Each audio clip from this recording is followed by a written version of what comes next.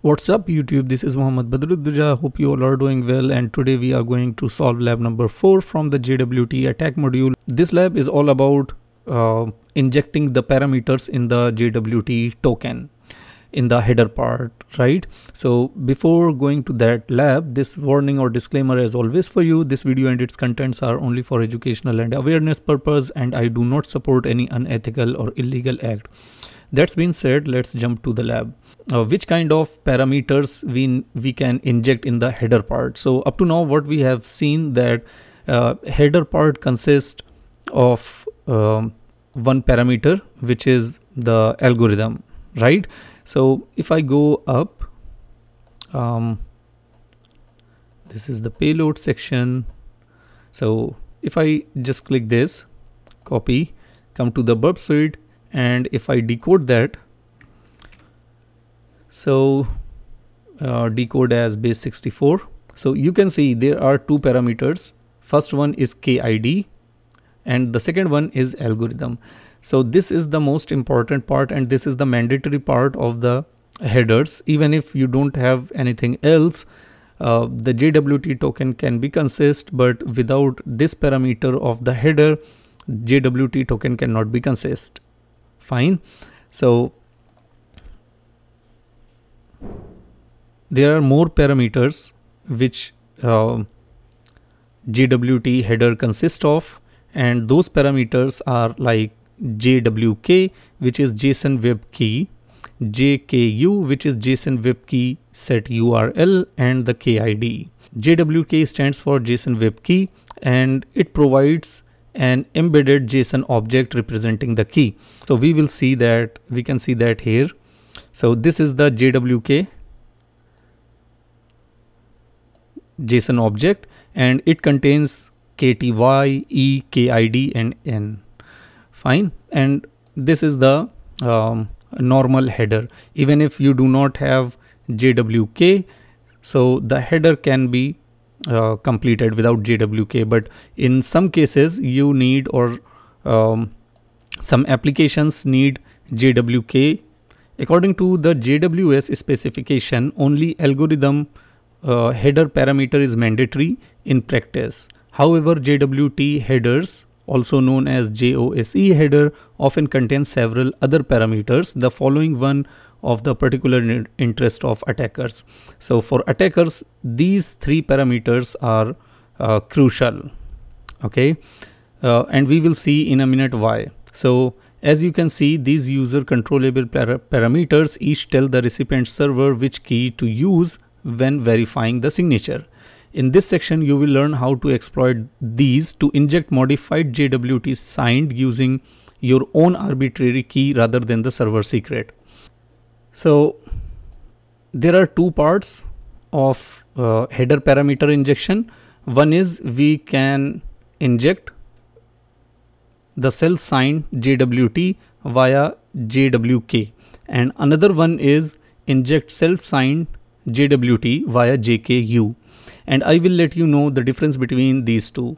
Now suppose if the server has not only one key, if the server has many keys, and simultaneously server is handling many requests for different purposes, so maybe for different purpose or for different authorization it's using different keys, and all those keys may be somewhere else on another server. So at that instant the token uses JKU, right?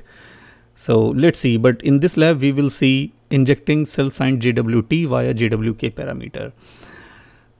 So I already described this one, and you need to understand symmetric and asymmetric algorithms.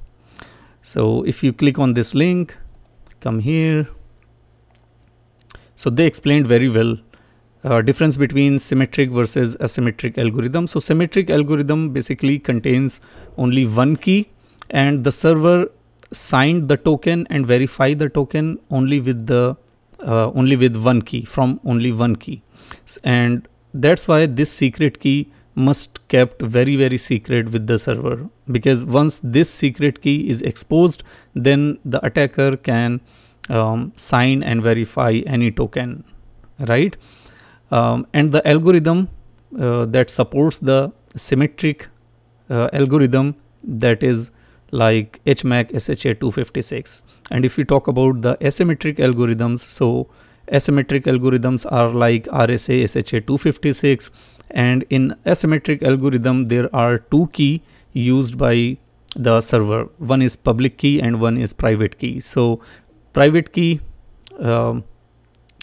server kept the private key to sign the token, and the public key is used to verify the token. And the private key must kept secret with the server, but the public key can be distributed to anybody so that they can verify the signature of token issued by the server, right?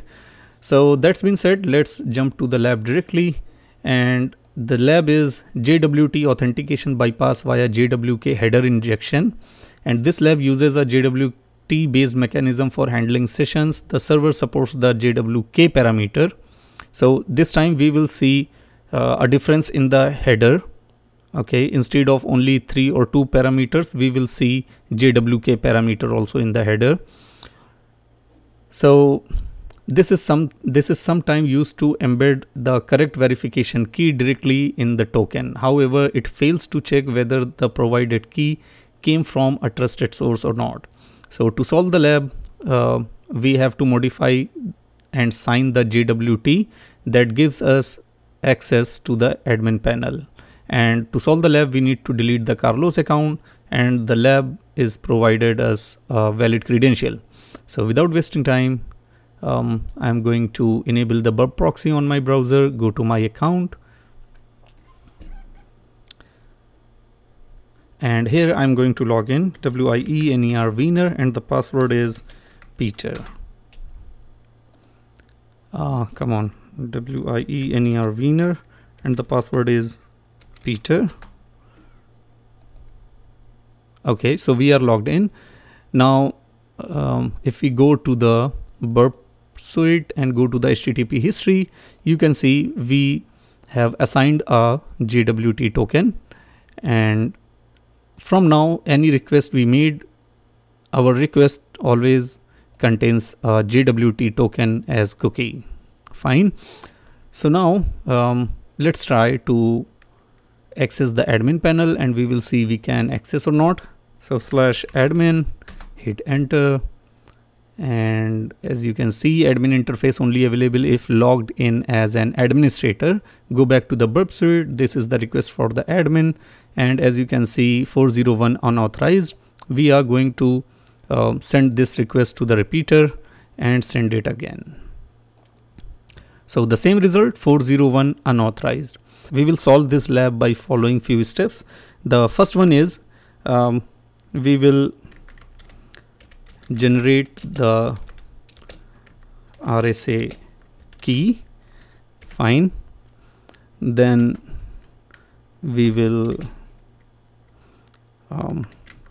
alter the username in the payload of JWT. Fine. And then finally we will sign the token with newly generated RSA key. Fine. So first of all, we need to generate the RSA key. So go to the burp suite, and we need to use this plugin, JWT editor keys. I already generated one, so I'm going to delete that. Now here there is new symmetric key and new RSA key, so we need to generate the RSA key. Okay, but before going to generate the RSA key, we want to see what's inside the JWT. So go to the repeater and just click the header part and go to the inspector. So if you go to the inspector, you will see there is only KID and the algorithm, and the algorithm it uses is RSA SHA-256. Fine. Now what we need to do here, we need to inject a JWK parameter. Fine. And that will be the whole JSON object that contains few parameters. We will see that in a minute. So okay, where we are here. So generate new RSA key and generate now the key, RSA key. Fine. And click OK. So as you can see here, that key have many parameters. Fine. So click OK. And here, as you can see, we have the key. Now the second step is alter the username in the payload. So now go back to the repeater, and from here select extension, choose JSON Web Token, and here in the subject, this ISS means issued by Portswigger, and subject is winner, so we need to change it to the administrator, and this is the epoch time for expiration time of the token. Now we change subject from winner to administrator. Fine. The third step is to sign the token with newly generated RSA key, the RSA key which we generated. So here in the left hand bottom corner, you can see there is one button named as attack. So click on it, and we need to embed JWK, because what we read about JWK, I'm going to tell you one more time. Where is that? Yeah, JWK. So provides an embedded JSON object, means we need to embed that.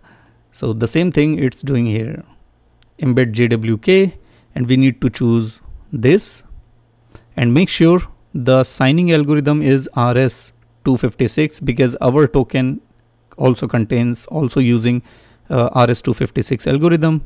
Click OK. Fine.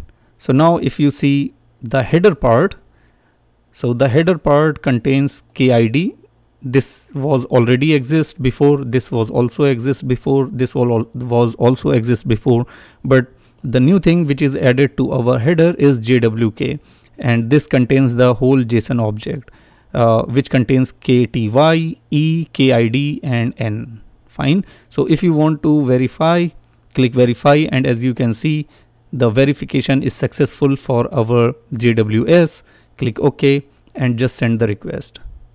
So once we send the request, you can see 200 OK, and we should have access admin panel now. You can see here admin panel. So just right click on the response, and I'm going to click on show response in browser, copy that link, go back to the browser and make sure web proxy is enabled. Just paste that and hit enter, and as you can see now we have access to admin panel, and there are two users, one is Carlos and another one is Wiener. So we need to delete that because we already alter the key here in this request. So we are going to delete that user by following this link. So copy that and just paste it here, because we already alter the key, so we don't need now. So if I click on header part, you can see here this is the header part that contains complete JWK object embedded already. So now just send that, and 302 found means it's redirecting and redirecting us to /admin. So follow the redirect, and here as you can see, congratulations, you solved the lab, and user deleted successfully. Fine. And now we have only winner user. So right click and show response in browser, copy that URL, come here, paste that and just hit enter, and as you can see, user deleted successfully, and now only winner user is there. Before, Carlos user was there too, and congratulations, we solved the lab. So that's it for this video. If you like the content, please like, subscribe and share. See you in the next video. Bye.